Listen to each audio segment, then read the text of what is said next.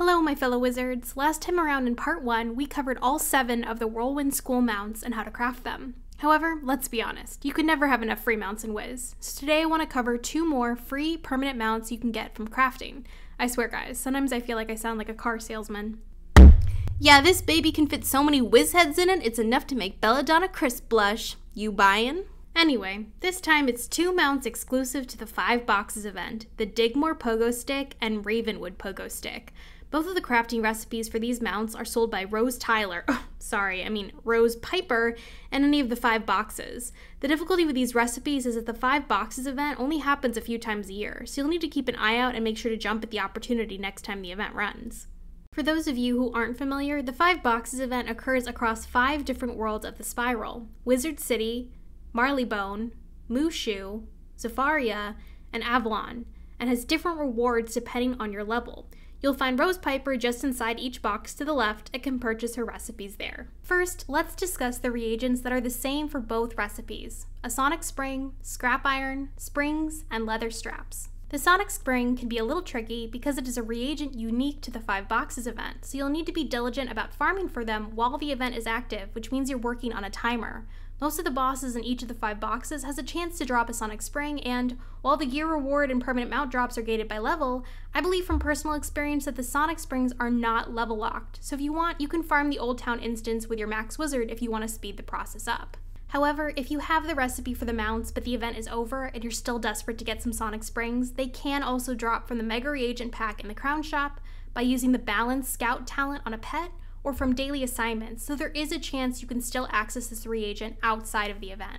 The 25 scrap iron you'll need for both recipes is probably most easily obtained by squatting in the bazaar until you get what you need, but if you're desperate, it spawns in a number of different worlds and most commonly in Marleybone. You can also easily transmute it with stone blocks and ore from a recipe sold at the earliest by Felicia Worthington near Digmoore Station in Marleybone.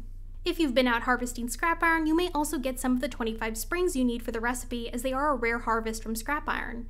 I recommend once again camping the bazaar as they regularly appear there, but you can also transmute springs with scrap iron from another transmute recipe from Felicia Worthington if you'd prefer.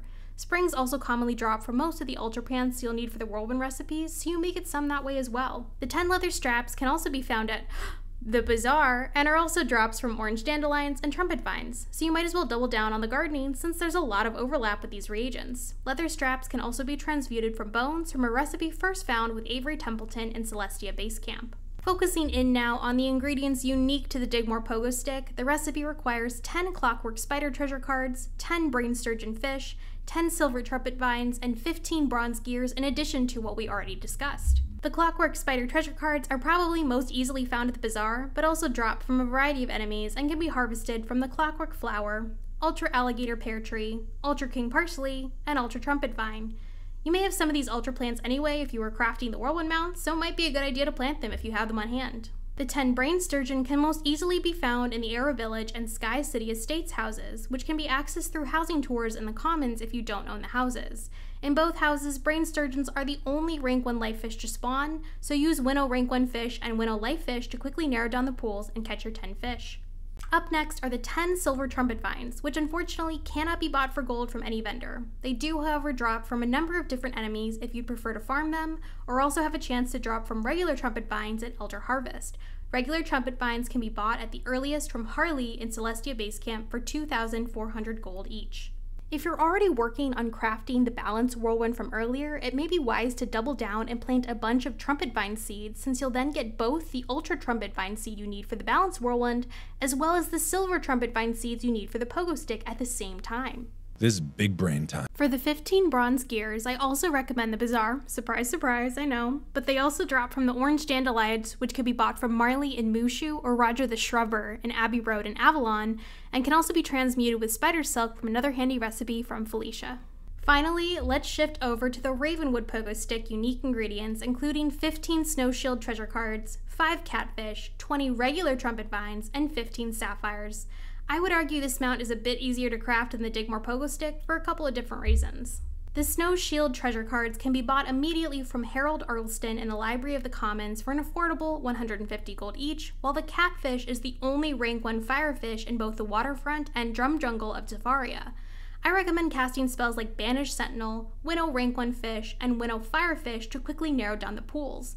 Note that the catfish is also accessible in the commons of Wizard City, but it's harder to narrow down amongst the other Rank 1 Firefish there. As mentioned earlier, for the Digmoore Pogo Stick, the 20 trumpet vines can thankfully be bought for gold from Harley and Celestia Base Camp, which is much more convenient than the silver trumpet vines.